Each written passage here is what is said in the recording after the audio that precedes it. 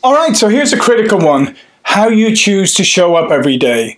So if you wouldn't show up for work in your old sweats or unshaven or in your pajamas or whatever, then you shouldn't start your remote working day like that, because there's a disconnect between your mind and what's in front of you. It means that your mind is not really in work mode. Your mind is in leisure mode. Your mind is in relax mode. It's not in work mode. So it is critical that you get up and you have a routine and you prepare yourself for work just like you would whether you were going into a physical office or not. That discipline is going to be absolutely critical to your success, because otherwise you're going to start your day slowly and you probably will never pick up the pace and you won't take your work as seriously as you would. So it is really, really critical that you are disciplined and that you make the decision every day that I am going to prepare myself properly for work.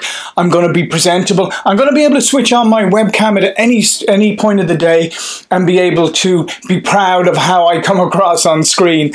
And as well as that, I'm going to have an organized workspace and I'm going to take this seriously. And I think that's one of the most critical things, is that I'm going to treat it seriously. So whether this is short-term remote working or long-term remote working, if it's short-term, don't treat it as a mini vacation. Treat it as a serious thing, that you're still working, you're still getting paid to work, so you have to be in work mode every day, and that requires discipline.